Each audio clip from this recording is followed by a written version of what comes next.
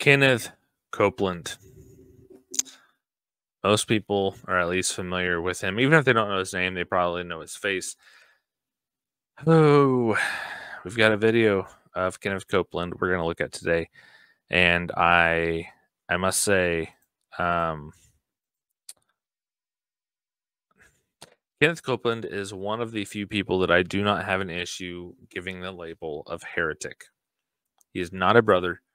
He preaches stuff that is satanic at times. It's just, it is prosperity gospel. It's the closest that he gets to the gospel. It's about giving him money. Yeah, let's get into this video and we can discuss. You need help feeding your babies, God bless your darling heart, then you ought to be helped. But I'm going to tell you something, you need to be tithing off that help. That's your increase. You need to be tithing that. Well, dear Lord, Brother Copeland, I'm in poverty now. I know it. I'm telling you how to get out. That's the gospel. I don't care if you ain't got but 2 nickels. Give him the first one. Oh, yeah. For he has anointed me to do what? Preach the gospel to the poor. That's what the poor must hear. And in the gospel, giving is at the heart of breaking the curse of poverty. Oh, yeah. Oh. So, first thing. The gospel has nothing to do with tithing. Nothing at all. So, the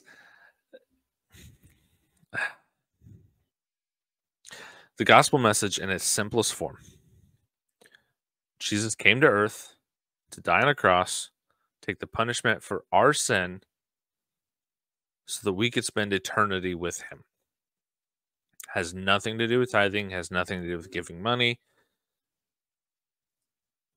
Kenneth Copeland uses Christianity as a way to scam people, particularly old women, out of money so that he can live a lavish lifestyle. So let's go into some of these specifics. I already said that the gospel has nothing to do with tithing at all. How about tithing? Like this. So there will probably be some pastors that don't like this. Sorry if you're one of them, but I'm just gonna say it. Christians today are not required to tithe. There's no biblical requirement for Christians today to tithe. Tithing is an old covenant thing. I've heard people say, Old Testament thing. I've heard people say that, well, that it comes from before the first covenant, and so it still continues now. Okay, realistically, you want to know where tithing starts from. We see it for the first time in Genesis 14, verses 17 through 20.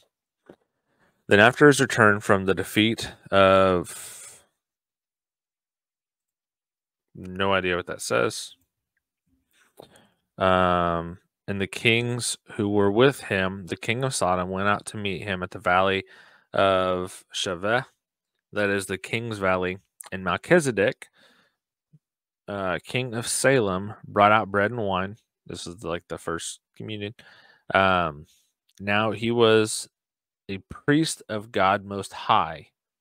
He blessed him and said, "Blessed be Abraham of God Most High, possessor of heaven and earth, and blessed be God Most High, who has delivered your enemies into your hand." He gave him a tenth of all. Abraham gave Melchizedek, which is a Christophany, if you're familiar with that. It's either the incarnation of Jesus appearing, or a kind of a person that's supposed to be kind of either way. That's not on topic. But why did Abraham give a tenth? I think the most likely thing, because he's not instructed to, he just does it. I think Abraham sees that these other people around are giving their pagan gods a tenth, and we do have some evidence that this was happening. So if they're doing that for their gods, Abraham's like, I'm going to do that for my God.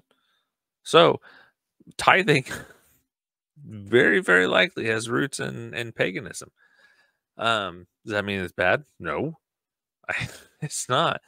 But that's the earliest evidence that we have of tithing, or the earliest occurrence we have of tithing. Now, are Christians required to tithe? No. You cannot make a biblical argument that Christians today are required to tithe. There is no Bible argument you can make. If you hear a pastor giving an argument, they are taking stuff out of context. With that being said, we are called to be cheerful givers. I think even non-believers get the idea of you are draining resources from something, taking resources from something. Just being a decent human being, you should work to fill those back up, or try to fill those back up. So as Christians, how much more should we do? We're sitting in the building, we're soaking up the AC, we're drinking the coffee, we're using the restrooms, sitting on the seats or the pews or whatever. So we should be donating back to help, at the very least, cover the cost of what we're using. But if we really believe what we're preaching and being taught, then we should be giving, because we want to help further the gospel. We want to help make the church somewhere where people can come in and they can be taught, and they can get equipped to go back out to reach more people, to bring them in to be taught, to be equipped to go back out and reach more people. We should be cheerful givers. We should be giving. Not so that our pastor can have a private jet, so more people can be discipled, so that they can reach more people, so that those people can come in and be discipled, so that they can go out and reach more people. See the process here? Yeah. So he mentions in this video, I forgot for a second, we were even talking about Kenneth Copeland. He mentions in this video that this is how you break the curse of prosperity. But what if prosperity isn't, or break the curse of poverty? But what if poverty isn't a curse? Being wealthy is not a sign of God's blessing, and not being wealthy is not a sign of not having God's blessing. I think we can see people that are very wealthy that are not living right for God. And we can see people that are very poor that are. We can also see people that are wealthy that are living right for God. God can provide wealth. God can provide prosperity, but that's not always the case.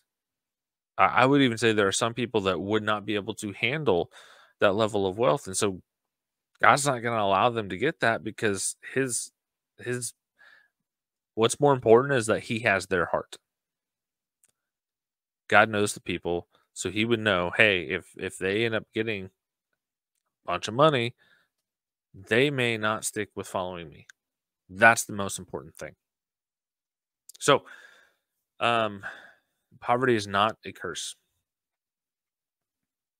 It's possible to be poor in material things, but rich in spiritual things. We see this in Revelation, in one of the churches, Revelation 2. It actually specifically says this. Even Jesus and his disciples were poor. They didn't have wealth. They were traveling around with little. There are many, many situations in which poverty is not a curse. I would say, actually, my mic. Kenneth Copeland is a prime example of how wealth can actually be a curse. I don't think that poverty always is. I think it can be. I don't think the wealth always is. I think it can be. And I think they can both be blessings too. But I do not have any reservations on saying this. So I'll say this and we'll end with this.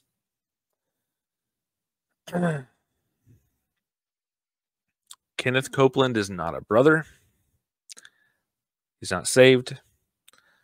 He is simply using Christianity to try to con people out of their money to pay for his lavish lifestyle. And we need to, if you know people that are giving money to his ministry, you need to tell them to stop.